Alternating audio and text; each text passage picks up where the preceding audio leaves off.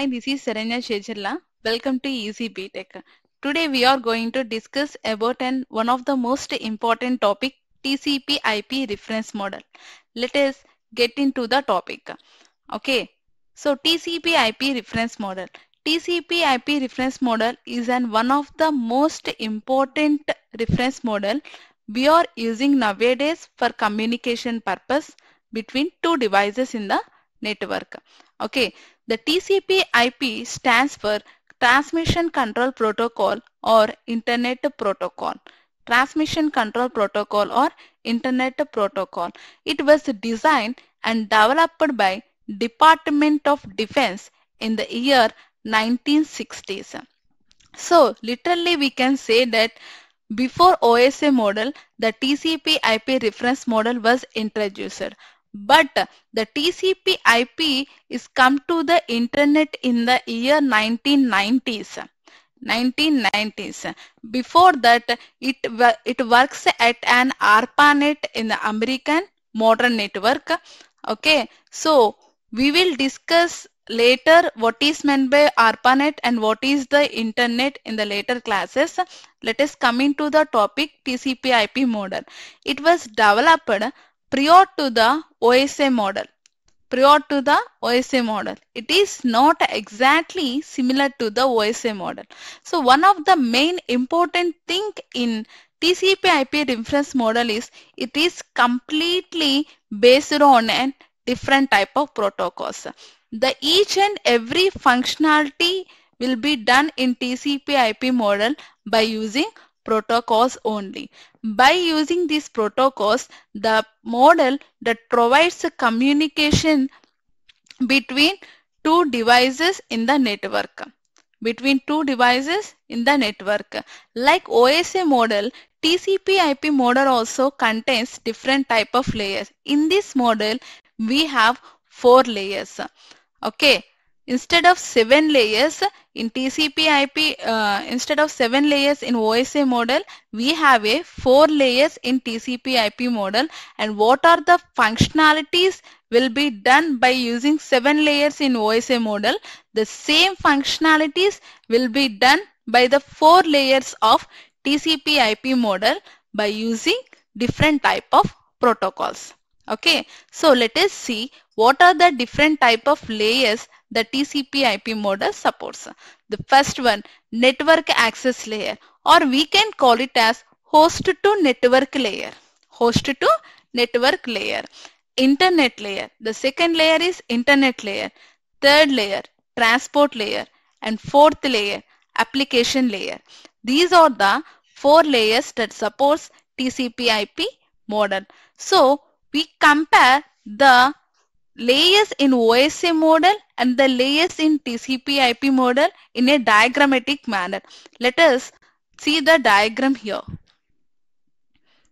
Okay, I will show you diagram. I will explain deeply. Okay, so see this diagram. We compare OSA model and TCP IP model. See this. The first 2 layers of OSA model is data link layer and physical layer. Okay, so the combination of these 2 layers is a network access layer in TCP IP model. The combination of these 2 layers is a network access layer in TCP IP model. We can say what are the functionalities that will be done by data link layer and physical layer in OSA model. The same functionalities will be handled by network access layer in TCP IP model. Okay, the first 2 layers, the combination of first 2 layers of OSA model is a network access layer in TCP IP model. And the second one, what is the in the OSA model, it is a network layer. When coming to the TCP IP model, it is a internet layer. In simple words, we can say the functionalities that will be done by network layer in OSA model, the same functionalities will be handled by the internet layer in TCP IP model. But what is the difference between OSA layers functionalities and TCP IP model functionalities? Here, the TCP IP model uses an different type of protocols. By using that protocols, this model achieve the functionalities that to perform a specific operations, means to provide a communication of one device of one network to the device of another network. Provide the communication of one device of one network to the another device to another network. Okay. So the same functionalities what will be done by network layer in OSA model, that the same functionalities will be handled by the internet layer in TCP IP model. And the third one, transport layer. So here, what are the functionalities of transport layer will be done by OSA model? The same functionalities will be done by transport layer of TCP IP model. But here in this transport layer of TCP IP model, the transport layer of TCP IP model uses a two main protocols, TCP and UDP. TCP and UDP.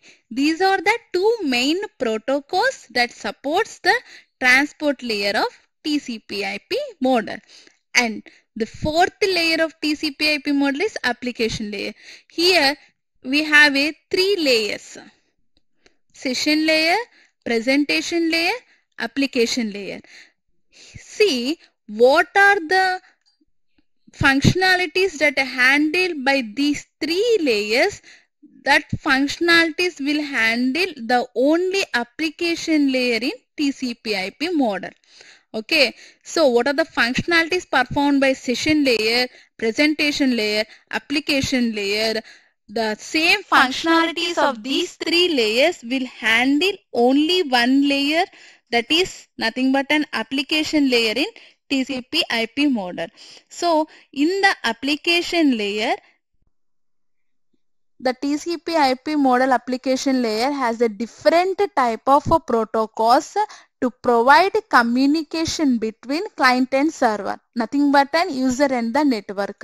In simple words, we can call it the application layer of TCP IP model will act as window between user and the server, client and server. Okay. Okay. These are the mainly differences. So what are the 7 layers perform the functions in OSA model? The same functionalities will performed by 4 layers in the TCP IP model. Okay, this is an actual diagram and the comparison of OSA model and TCP IP model layers. Okay, so let us see what are the different type of protocols that each and every layer supports.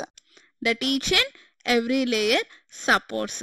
See, so this is an diagram that each and every layer supports a different type of protocols. I will show you in deeply.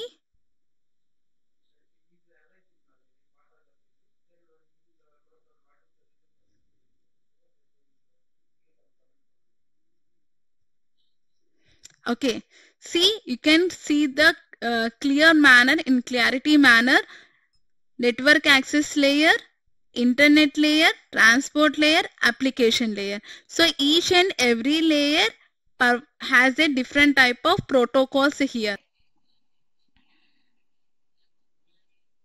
So the first layer is network access layer. I already said the network access layer defines the mechanism of how data is physically transmitted via the network. It is mainly responsible for to deliver the data and identify the host in the network. To deliver the data and identify the host in the network. It mainly defines the procedure of data transmission over a network. procedure of data transmission over a network. That means how the data is communicating from one device to the another device in the network. What are the transmission, what are the physical transmission media we are using? It may be either twisted pair, coaxial cable, optical fiber. We have a guided media. So this is nothing but a physical transmission media. Okay. And the second thing, it is primarily charge of the data transmission between two network devices. See, the main thing is how the data is transmitted, how data rate is there in between two network devices. In between two network devices, it primarily in charge of data transmission between two network devices. And the third one, this layer perform functions. This layer perform functions such as translating IP address to physical address and encapsulating IP datagrams into network frames. Means how it can be translate IP address to physical address. I will show you clearly here. Okay. See here.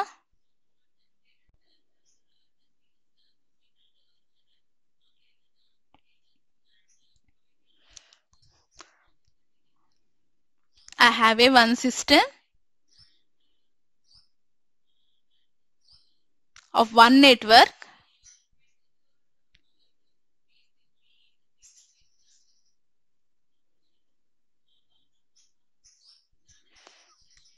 And another system of another network. Okay, so I already said the network access layer functionality means it to perform the functions that translating IP address into physical address, means converting the IP datagrams into data frames. Here each and every system contains two type of addresses, IP address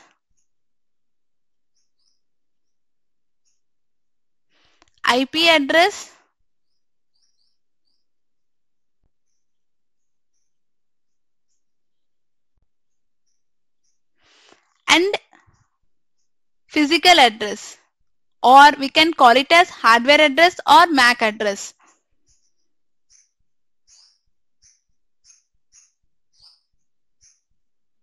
Physical address. Okay, how we will be convert IP address into physical address? In this conversion, we need an ping. In this, we get a ping concept. By using ping, we are converting IP address into particular physical address. Physical, what is the difference of IP address means?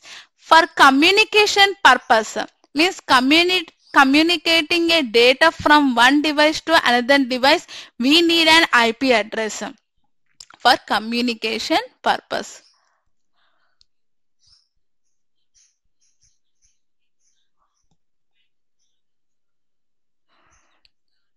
And the physical address.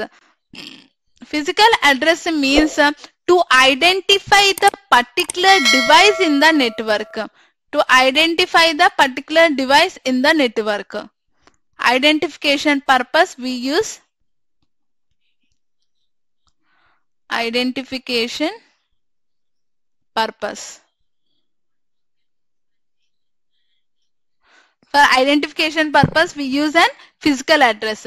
So the network access layer is mainly responsible how the data is transmitted from one device to another device to the physical medium, as well as it also performs the functionalities for translating IP address into physical address by using a ping concept. And also when IP address means it is in network layer. Network layer, when coming to the physical address means it is in a data link layer. Okay, data link layer. In the network layer, our data will be in the form of packets or IP datagrams. We are talking about an TCP IP model. So we have a layer means internet layer. In that layer, the data will be in the form of IP datagrams. IP datagrams, and that will be converted into data link layer. In data link layer, that's the data is in the form of data frames. Data frames. Okay. So mainly these are the functionalities, and this is the purpose of, and that is the purpose of network access layer or host to network layer, we can call it as, in the TCP IP model. That is the purpose of network access layer and TCP or host to network layer in the TCP IP model, and that are the functionalities. And second one is internet layer. Internet layer. So what are the network layer follows the what are the network layer performs the functionalities in OSA model. The same functionalities will be handled by the internet layer in the TCP IP model. By to perform that particular type of functionalities, the internet layer in TCP IP model follows a different type of protocols. Okay, so see, the internet layer is the second layer. In this internet layer, the data will be formed in the data is in the form of IP datagrams. IP datagrams, and it also contains and the source and destination address to forward the information across two different networks between hosts. To forward information across two different network between host. So what are the different type of functionalities we have in the internet layer is the first one. The main functionality of internet layer is to send data packets to their destination networks. Data packets to their destination networks means while communicating data from one network device to another network device, that is responsible to addressing. Logical addressing means, I already said in the previous thing, it is a combination of source address and destination address. The logical addressing is a combination of source address and destination address. So while forwarding our datagram from one network device to another network device, the datagram will maintain both the source address and destination address to send the information. And next, IP datagram routing comes under the responsibility of internet layer. See, I already say path determination means to find out the best route. Okay, while communicating data from one device to another device in the network, there are so many paths or so many ways are available. But in that path, we have to find the best route which has a less traffic in the network, and to find that best route, and we can send that data from source to destination. Okay, and the routing protocols we are use to forward that particular datagram packets from source to destination. So let us see what are the protocols that uses an internet layer to achieve this type of functionalities. IP protocol, internet protocol. Internet protocol. We have means the internet protocol is responsible for delivering packets from source host to destination host by using an IP addresses. IP addresses means we have a different type of class IP addresses. What are the different type of class IP addresses means we have a different classes: class A, class A, class B, up to class C, class D, class E. Okay, so we use currently class A, class B, class C IP address to communicate data or to send the data from source to destination. So the example of IP address I am writing here 192.168.10.1. 192.168.10.1. This is an sample IP address and we can announce class C IP address because we have a ranges in IP address. The ranges from 0 to 255. The range is 0 to 255 IP address. We have a range 0 to 255 and each and every class divide one type of range, and I write 192.168.10.1 is an example of a class C IP address. Okay, by using this IP address we are sending information from source host to destination host. So the IP protocol have a two different versions here. Okay, two different versions, namely called as an IPv4 and IPv6. Present we are using an IPv4 Internet Protocol version 4, which has a higher security, and next one ICMP Internet Control Message Protocol. What is the main purpose of this protocol means it is encapsulated with the IP datagrams and is responsible for providing host with information about network problems.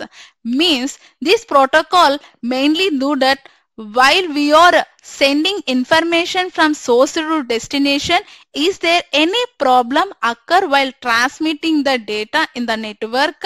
So it sends the messages about a particular network problem to the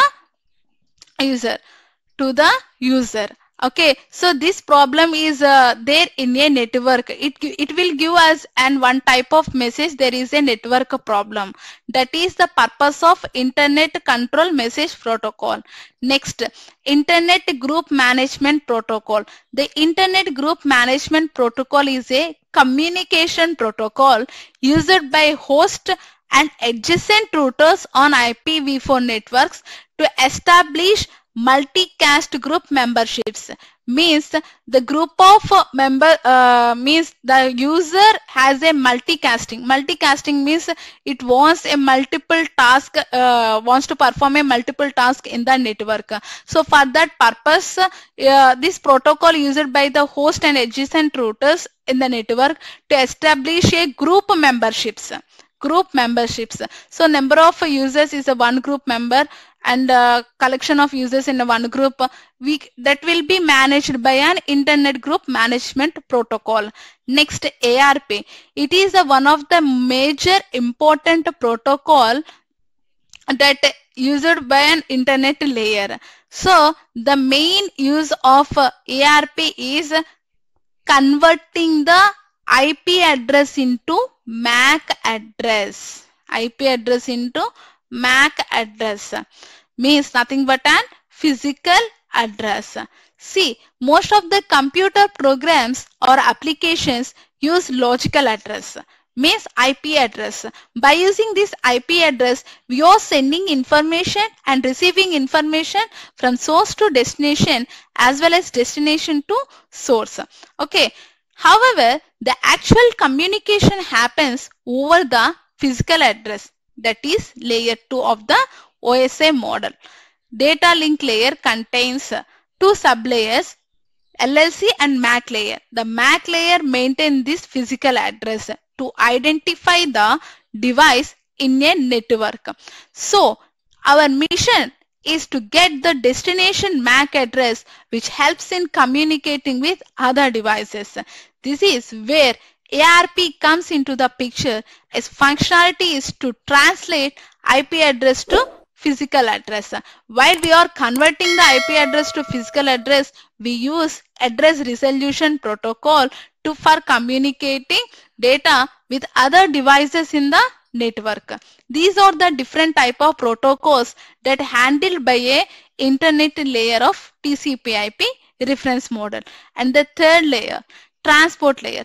So the transport layer is placed on the network layer to offer data transmission from a source system process to a destination system process.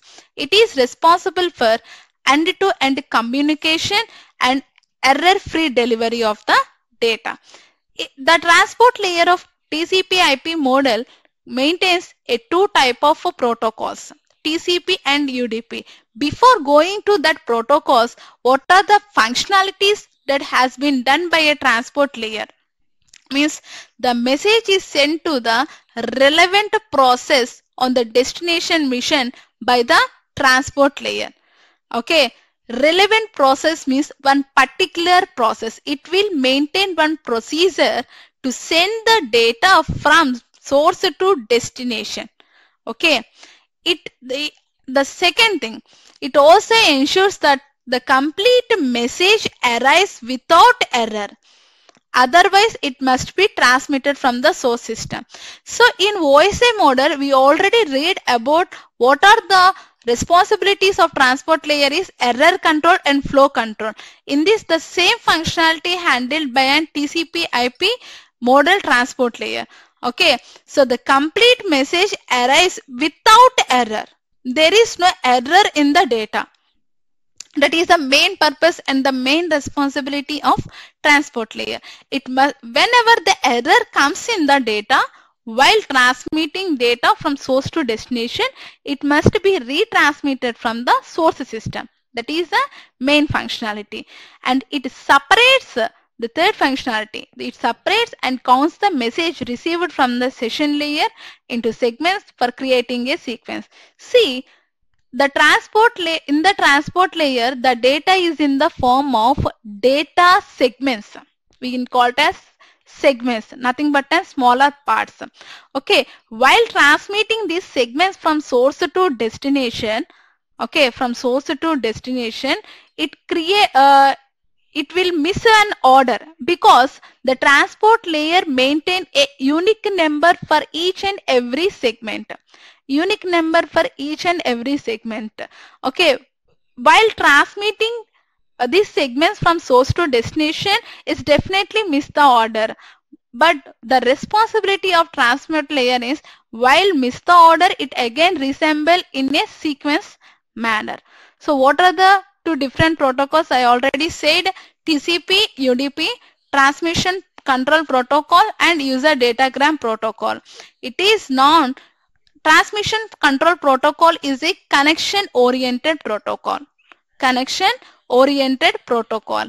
User datagram protocol is a connectionless protocol. So what is the difference between these two protocols? We use these two protocols in nowadays. The connection oriented protocol provides the reliable data from source to destination. Means there is no error in the data while transmission. There is no error in the data while transmission. So it controls the flow of data through flow control mechanism. It also controls the error. It provides a reliable data from source to destination. But for longer distances, the TCP is not suitable to deliver the data from source to destination. For smaller distance only, it is possible. For that sake, to communicate data for longer distances, we introduce a new concept that is nothing but an connectionless or wireless transmission, the user datagram protocol. It is a connectionless, but in this the data is not in reliable manner. Means the error will be the error definitely will occur in the data while transmission. But the main advantage is for longer distances, for remote areas also, we can communicate data from source to destination by using this user datagram protocol. And the last one, application layer. This layer performs the functions of top three layers of OSI model. Means I already said the combination of application, presentation and session layer of OSI model is an only application layer of TCP/IP model.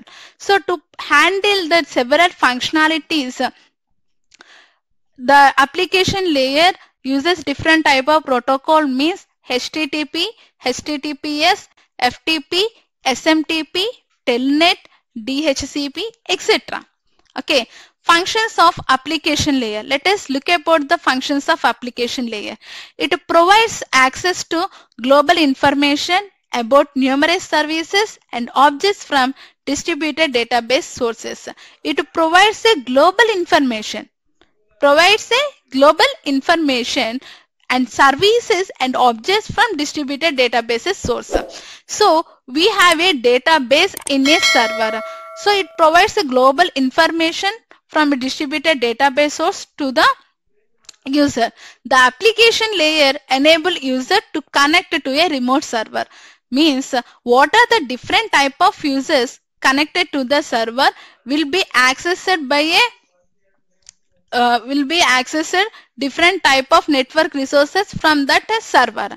It also offers a variety of email services. Email service also it provides. Okay. What are the application layer protocols? HTTP and HTTPS. HTTP stands for Hypertext Transfer Protocol. It is used by the World Wide Web to manage communications between web browsers and servers, means client and server, whereas HTTPS also same, but S stands for secure. It is highly secure. For government it will be used. HTTPS. SMTP stands for Simple Mail Transfer Protocol. For mail applications, to sending the mail from client to server, so this SMTP server will protocol will be used. Okay. FTP. FTP stands for File Transfer Protocol. It is mainly used for transferring the web page files. Transferring the web page files from their creator to the computer. It will act as a server to transfer different type of files from computers to the internet, as well as we can download different type of files from server to the computer. It is reliably and efficiently. And DNS, domain name system, it is a very main important topic. I will see what I will draw the diagram what is the purpose of DNS, so how it will be used in our systems. See, DNS means the main functionality of DNS is converting the domain names into IP addresses. So I am drawing here two systems.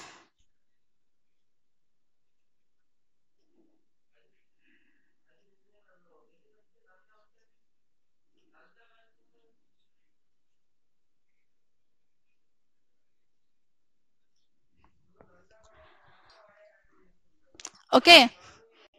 So this is a client and this is a server. I am user and server. Okay. So I make a connection here. We know the domain names means google.com,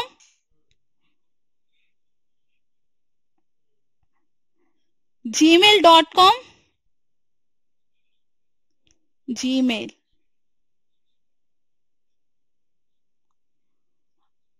Okay, Yahoo, whatever it may be. So these are the domain names. But the server doesn't understand this domain name. Doesn't understand.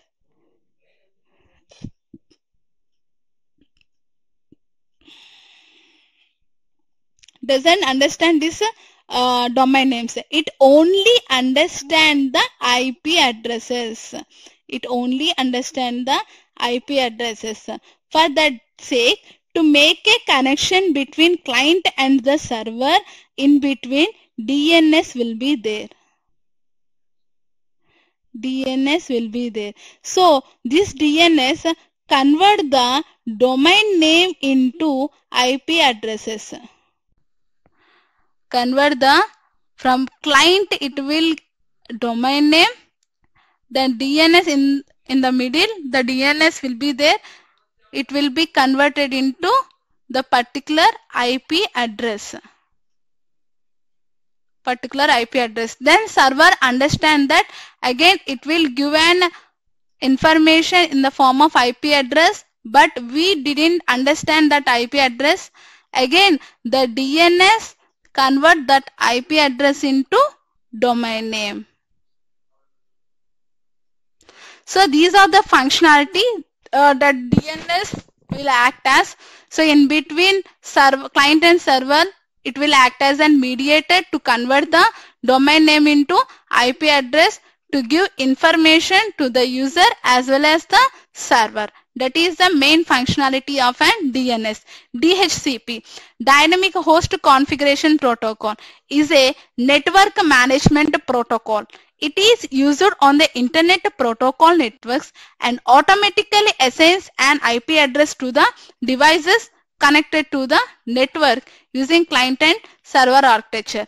I will show one diagram here how DHCP assigns IP addresses to each and every computer that connected to the network. So let us see the example here.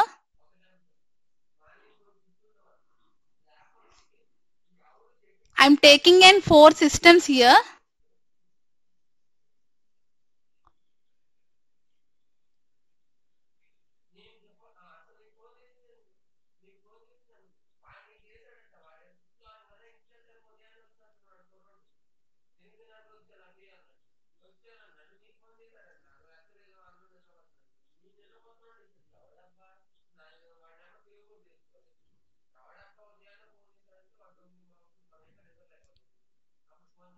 Okay, I'm taking 4 systems that will be connected to the one network.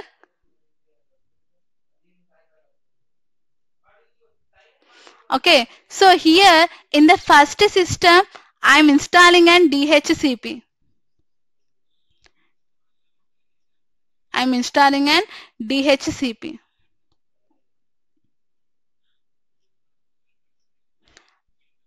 Okay, while I'm installing an DHCP in the first system, so this system will act as a root system of remaining devices.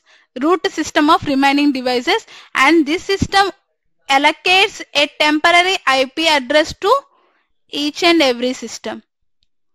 Allocate a temporary IP address to each and every system to communicate data from to communicate data or to send the data to receive the data from the server. So it will act as root system. While in one system I am installing a DHCP that will act as root system.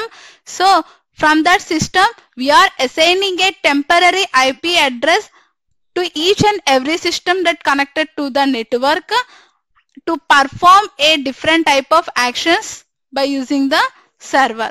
Okay, these are the different type of protocols that supports an application layer. Okay, so in this video we see what is the reference TCP IP reference model and what are the different layer that consists of reference model. Okay, and each and every layer supports a different type of protocols, and we also see that what is the functionality of each and every protocol that supports that layer. Okay, kindly like, share and subscribe EasyBTech for more videos. Thank you.